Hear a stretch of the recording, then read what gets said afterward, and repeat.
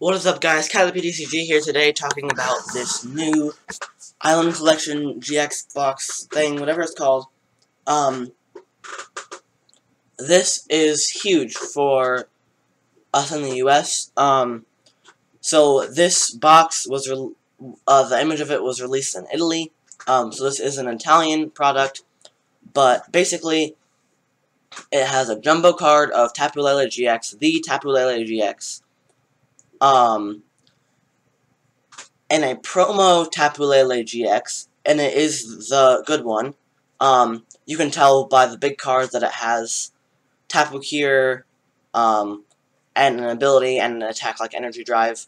You can't really read the other two things, but you can tell that it's the same card. It also features a Tapu Fini, which is, again, the same Tapu Fini card that we already have. And these are both different arts. Personally, I like this art of Tapu Lele better, and the old art of Tapu Fini better. But that is just me. And there may also be, similar to the, Espeon Umbreon box that we had, there's probably also a version where instead of, the pink on the box, it's mostly blue, and then there's a Tapu Fini, promo, big promo. That's my guess as something that could be released. And then it does appear to have 5 packs. So the obvious ones that you can see here are Evolutions, Guardians Rising, and Ultra Prism. I'm not sure why Evolutions, because no one wants that. And it's old. By the time this box is released, Evolutions won't even be standard anymore. So I don't know why they're still putting it in these boxes. But, we get a Tapu Lele in this box, so sacrificing basically a pack to get a wonderful promo card is, amazing. Something else we see is the other 2 packs. There's a Blastphalian and a Lugia pack. And this is not something we've seen yet. But the Sun and Moon 8 set in Japan has a Lugia and Blastphalian GX in it. So we are likely to see, similar to Japan's Sun and Moon 8 set, be our next set with Lugia and Blastphalian pack arts. But it is pretty cool to see new pack arts that we don't even have yet. It doesn't have Forbidden Light or Celestial Storm in it, which still, bewilders me. The Evolutions could be Forbidden Light or Celestial Storm. The Guardians Rising is fine. Ultra Prism's okay. But, there's an Evolutions in this set, which is probably going to be expanded by the time this comes out. And there's 2 sets that aren't in this that are newer. I don't know. It just bewilders me.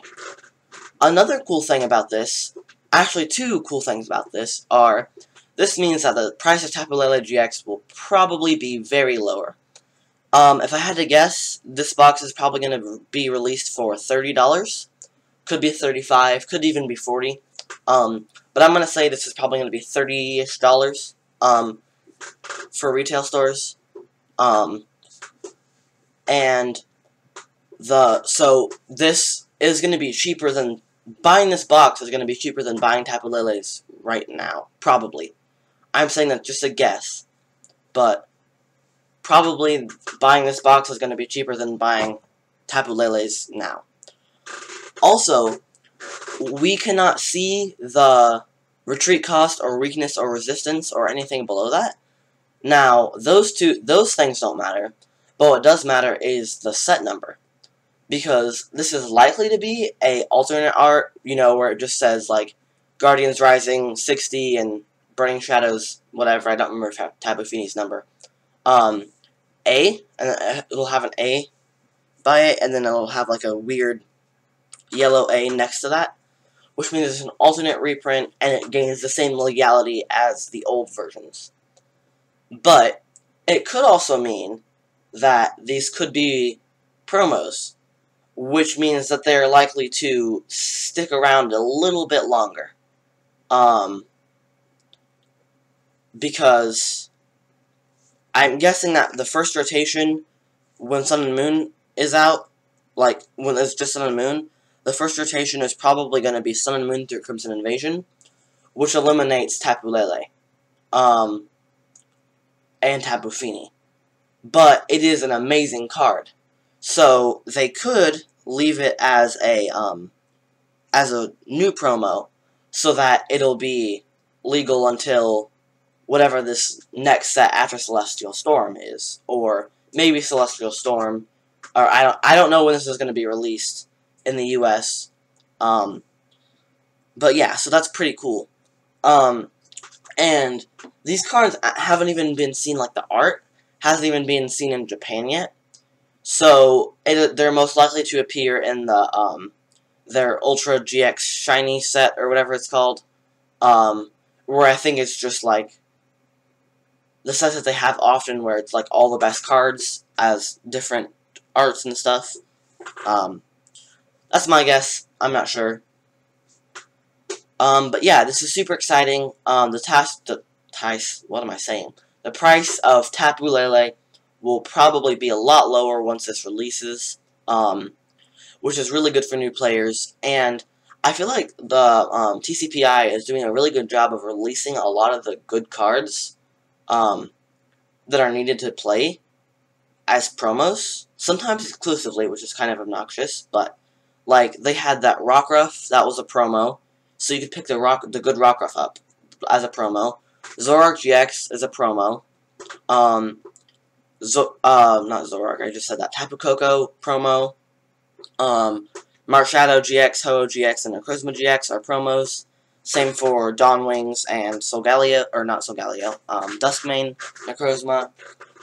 Those are promos. A lot of the good playable cards from sets are released as league promos and pre-release promos. You know, the new Duskmane and new Dawn Wings cards have been released in like a collector's tin. Buzzwole GX, Circuitry GX, Celesteal GX were promos. Same for Silvally, you know. There's just, I can list a lot of more things. This is a good example. They're doing a pretty good job of not making their promo cards trash, and being able, making it so that players who can not afford to buy things like a $40 single card can get them easier now. I feel like like a junior, their parents are more likely to buy them this box than a single card. And it probably is going to be a better deal than the single card. So I really like that that's what they're doing. People were kind of wanting Shaman to be released as a promo. And while it is, that doesn't really count because it was a promo after it was already rotated, and the price had already gone down. So now I feel like they're doing a pretty good job of making a lot of playable cards easier to get for newer players, players who don't want to spend money on singles, players who can't spend money on singles, players who just primarily buy sealed anyway. I like that they're doing a lot of new products with playable cards in them. And yeah, that is my opinion on this, and yeah, leave a like and subscribe to my channel for more competitive Pokemon TCG content. Typically, it's more geared towards decks, but sometimes I'll do news. I'm actually probably going to be doing 2 news videos in a row, just because of some things that have been announced. But anyway, leave a like and subscribe, and see you in the next video. Bye-bye.